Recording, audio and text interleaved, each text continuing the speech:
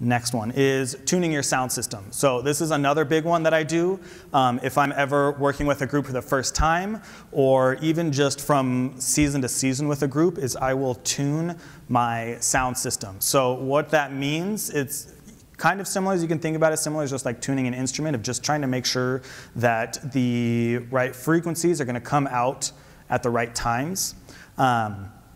So what I'll do for mine is I'll have the full setup, and usually I'll try and do it outside. You can also kind of do it inside, or even like best case scenario, if you can go and like do a gym and do it, is set the full system up, and then you're going to pick a few songs that you really enjoy and that you know really well, and especially ones that have a broad frequency spectrum that kind of hit all of the different places. You're going to pick some of those songs. You might have a couple of them that you really enjoy, you know exactly how they sound, or you know exactly how you want them to sound, and you can play them through your sound speakers and listen to that and see what's coming out of your speakers while you're playing that song. And you can go, okay, this does not sound how it should sound. This sounds maybe a little bit too low frequency muddy, or this has like too many highs and I need to turn that down.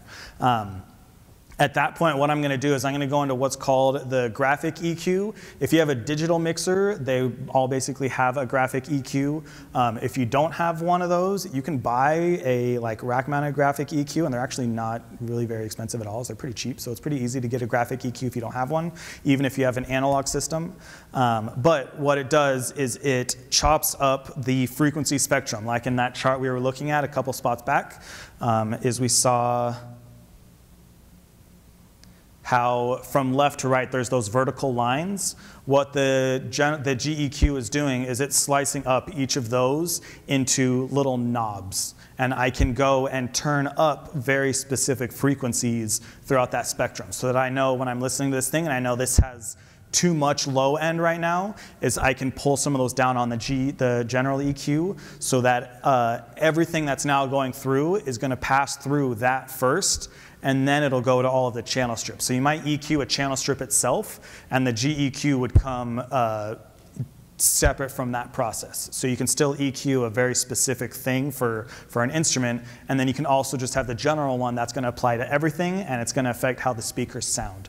So that would be one of the first things I want to do before we're getting too deep into any part of the season, so that way I know what the speakers are sending me, so that I know if something doesn't sound right, then that is an issue with that specific sample, and it's not a bigger issue with the entire sound system. Is I know that, okay, the sound system itself sounds how I want it to sound right now.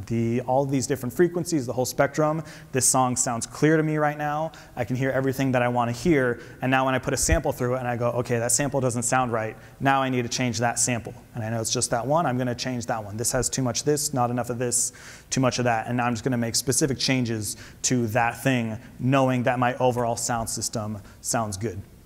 So that is a great pre-season, off-season thing to do. And usually it ends up being a lot of fun, because then we bring the students in and everyone has a dance party and everyone goes crazy while I'm playing songs and tweaking tiny little things here and there.